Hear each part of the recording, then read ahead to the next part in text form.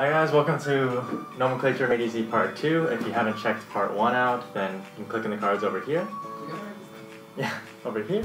And so we're going to be going over 3 harder problems than last time. So again, if you haven't looked at the first one, do those first because they're definitely easier, and we explain those.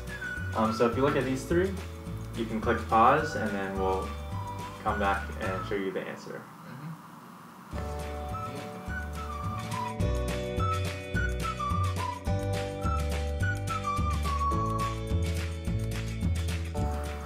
Alright, welcome back. Hopefully you got the 3 answers for these. If not, we're going to go over them right now. So starting with number 5, it's non-4,6-diene-238-trione. And so first we want to look at the parent group, which is non, which means 9. So I'm going to draw that. And you might notice that there's a "-ine right here, which is a triple bond, which means the shape of our structure might change a little bit, but I'm still going to draw the 9 carbons to begin with. So 1 carbon, 2, 3, 4, 5, 6, 7, 8. And I'll label them quickly. 3, 4, 5, 6, 7, 8. I've got 1, 9. And so 9 carbons in your parent chain. And so from left to right, we're going to go 4,6-diene. And so 4 and 6 are going to be special. So carbon 4 and 6 are going to have a triple bond. So ene for the alkyne, and there's going to be 2 of them, so di. And so whenever you see 4 and 6, the triple bond's going to be starting at 4 and going to 5, and starting at 6 and going to 7.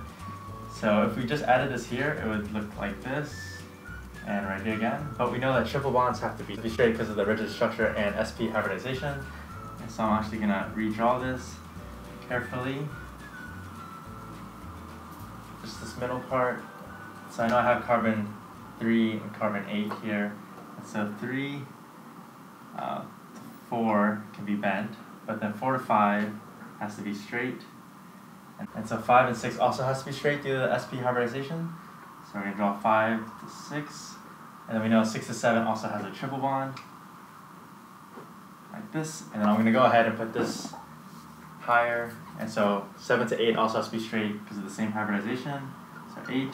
And then finally 9 can be bent. And so it's kind of tricky to have to redraw the structure, but just know that triple bond means it has to be straight as well as the adjacent ones. And so moving along, we have 2, 3, 8, so these are all going to be special. Trione, and the one is like a ketone. So on 2, 3, and 8, we're going to have a ketone. So all we have to do is add in 2, ketone, 3, ketone, and 8, ketone. And yeah, so this is the answer for this problem. Hopefully you got that correct. If not, then hopefully the explanation helped. And so Frank's going to hand the camera to me, and he's actually going to go over problem 6. Okay, so problem 6, by the way, great job. And then just want to clarify, like you said, triple bonds have to be straight, but the atoms immediately next door also have to be straight, but then afterwards you can bend afterwards. Okay, so this one, 4 amino, 7 amino carbonyl, 4 formal, 7 oxo, hepta-2,5-dienoic acid. Alright, so carbon 4 special, it has an amino group. Carbon 7 special, it has an amino carbonyl group, which is kind of weird, but this is a amide, actually. It's an amide branch. And 4, formal. Formal, kind of like formaldehyde, if you ever heard of it. It is what we use to say we have an aldehyde branch coming off. And then 7, oxo, you might not have heard of it either, but oxo is for ketone.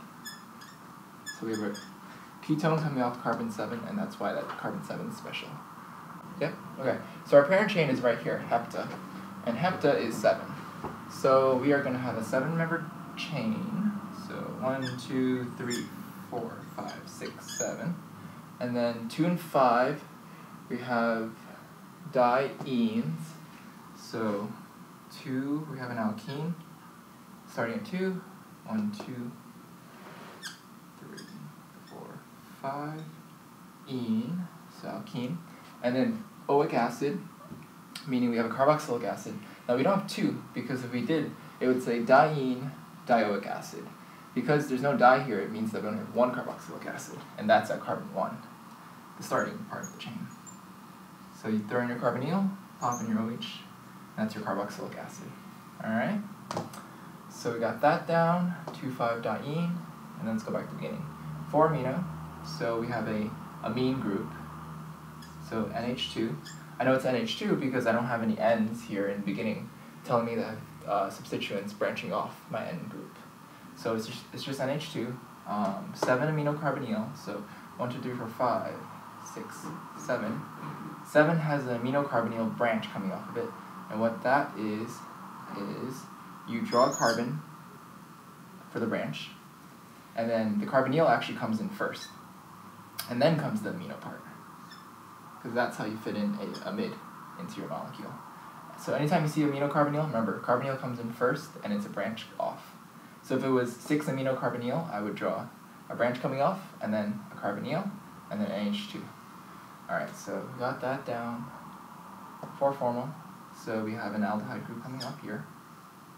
So same thing, bond first, and then aldehyde. This is not the aldehyde carbon, but this is. And then 7-oxo. So for ketones, they're a little bit different. Ketones, they are exactly at where the atom, or the number is. So 7-oxo, so the ketone's right off of 7. Alright, and this should be our structure. 4 amino, 4 formal, 7 amino, 7 amino carbonyl, and hepta-2,5-diene-oic acid. Alright, so last part, problem 7. I'm going to let Lynden handle this. So. Like I said, number 7, dipropyl, 3, methoxy, carbonyl, pent, 2-ene-1,5-dioate. And so, the first thing you want to note, before we get to the parent chain, is we have dipropyl here, and this doesn't have a number in front of it, where usually, we know the number usually explains where it is attached to. But if we don't have a number here, we know that this is going to be connected to our parent chain of O8, which is an ester of O8. And so, with that in mind, we're going to get started. Let's look for the parent chain right here. Pent,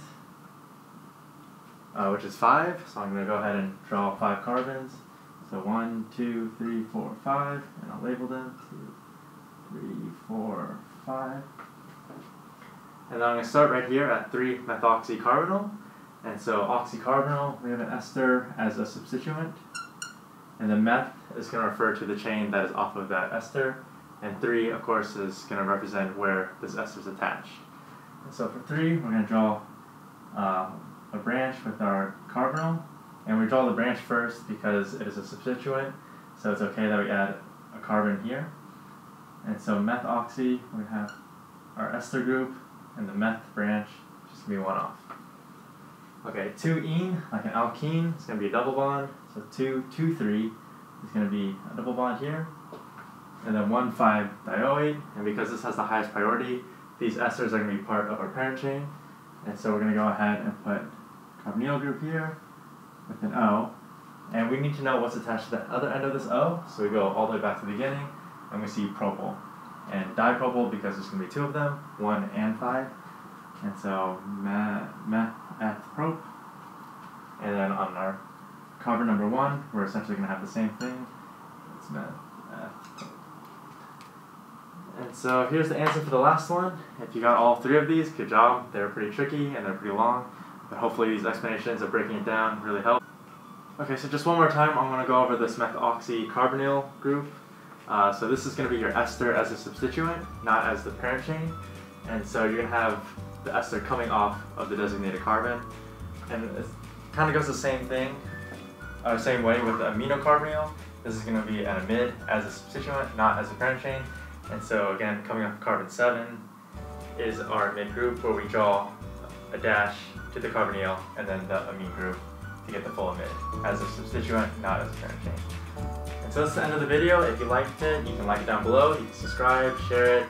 If you're looking for the clutch prep code, it expires August 31st, but it is Orgo Made Easy-Pen, E-E-N. And they have a wide range of resources that you can use for pretty much any subject you can think of. And yeah, if you like this, look up for the next one. And if you have any questions, you can leave them in the comments below. Alright, thanks for watching guys. See you guys in our next video. Bye.